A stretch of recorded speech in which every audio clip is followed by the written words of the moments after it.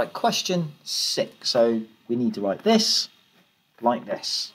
Well, if I just use my addition formulae, right, just to expand that bit, that gives me r, and that's going to give me sine x cos alpha plus cos x and sine. So we want to know when sine x plus 2 cos x, and try and match these things together. So all you're going to do is you're going to equate the coefficients. If you imagine multiplying this out, r times sine x times cos alpha. Well, imagine if I put a little 1 in front there, look. So that times that bit is got to equal 1.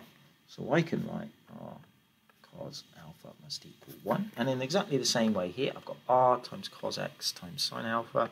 So that times that must equal 2.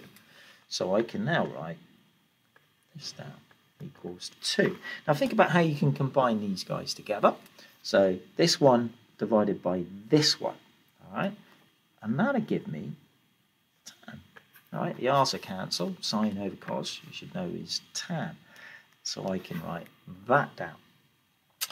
Inverse R2, inverse tan there.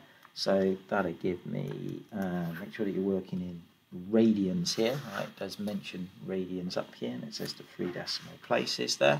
So that will give me 1.107.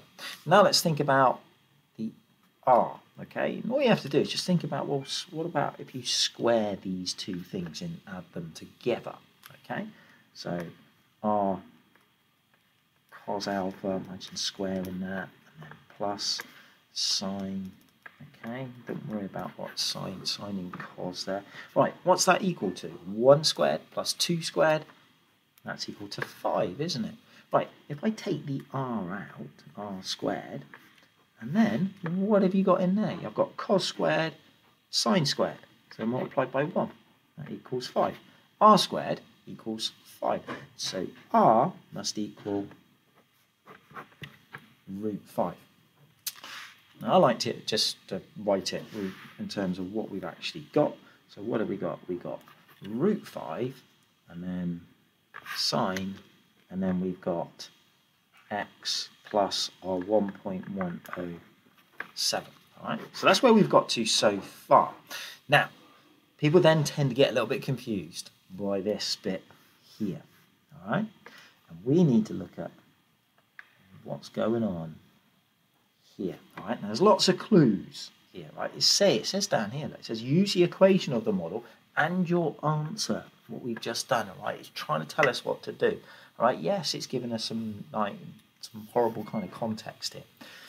So this is the x bit, all right, just here. So let's rewrite what we've got just here.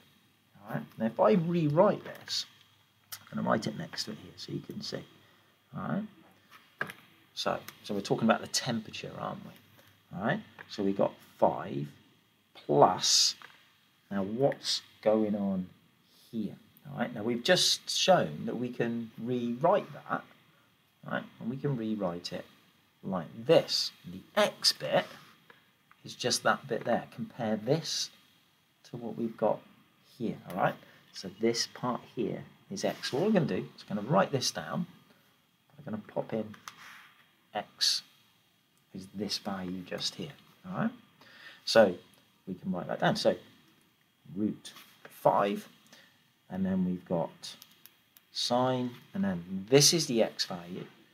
All right, I know it looks a little bit yuck, but -3, and then so that's the x value, and then remember, then we've got to add in that 1.107. Okay. Now, the first part of the question, so let's just remember this just here.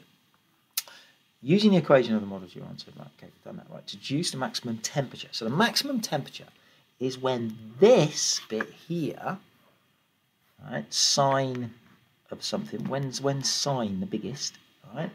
It's, well, the biggest it can be is 1, right?